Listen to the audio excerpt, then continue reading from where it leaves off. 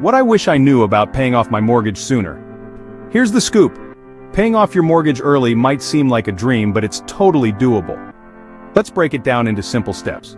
First, make extra payments. Even small amounts add up. Try rounding up your payment. If your mortgage is $950, pay $1,000 instead. That extra $50 can shave years off your loan. Second, switch to bi-weekly payments. Instead of paying once a month, pay half every 2 weeks. This results in one extra payment each year without feeling the pinch. Third, use windfalls wisely. Got a tax refund or bonus at work? Throw it at your mortgage. It's a great way to make a big impact without changing your budget. Fourth, refinance for a lower rate.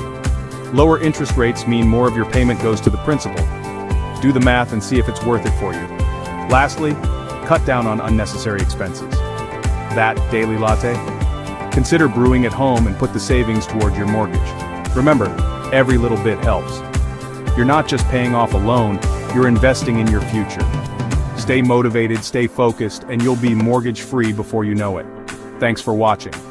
Don't forget to like and subscribe for more tips on living your best homeowner life.